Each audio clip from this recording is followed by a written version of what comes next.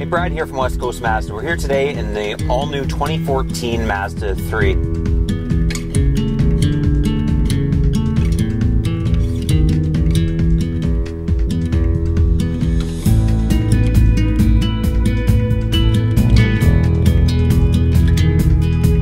A lot of compact cars offer practical A to B transportation, and a lot of cars have tried to differentiate themselves by just dumping features into the car.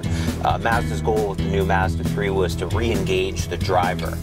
Everything in here is driver focused. For example, the heads-up display here shows driver. It won't show you the text message you just received from your friend. It won't show you what song is playing through the Bluetooth audio, but what it will show you is turn-by-turn navigation instructions, your vehicle speed, alerts from some of the active safety systems in the car. Anything else it would be found over here on the large 7-inch screen. Things such as any communication or entertainment options. The screen here is, as you can see, quite large. It's perched atop the dash, but it is being designed that everything is really easy for the driver to read. The fonts are of a good size, where, again, if you do take your eyes off the road, nothing is going to distract the driver. In designing the 2014 Mazda 3's interior, Mazda designers benchmarked it not against other compact cars that it competes against, but against the luxury makes. They benchmarked it against BMW, against Audi, and it really shows in here. The fit and finish is far superior to anything else in its class. A lot of the other manufacturers have just recently redesigned their compact cars, and just sitting in one versus the other, you can tell that this is truly an alternative to a luxury vehicle and not just practical A to B transportation. And that really differentiates this car from other cars in its segment, which are just trying to sort of dump as many features as they can into a car for a certain price point.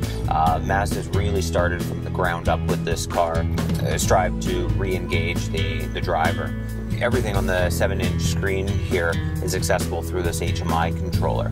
And although it's a touch screen, you'd be wise in using this HMI controller, as it's incredibly intuitive and easy to use.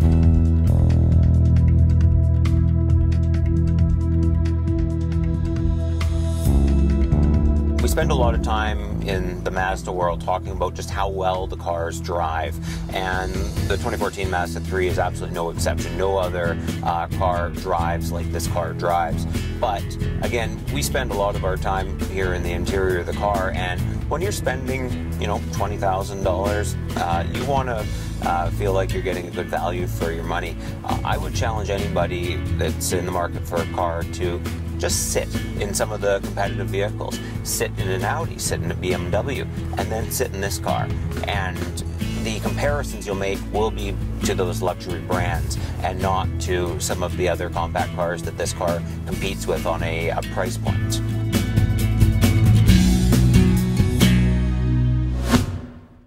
I'm Brad Hansen here for West Coast Mazda.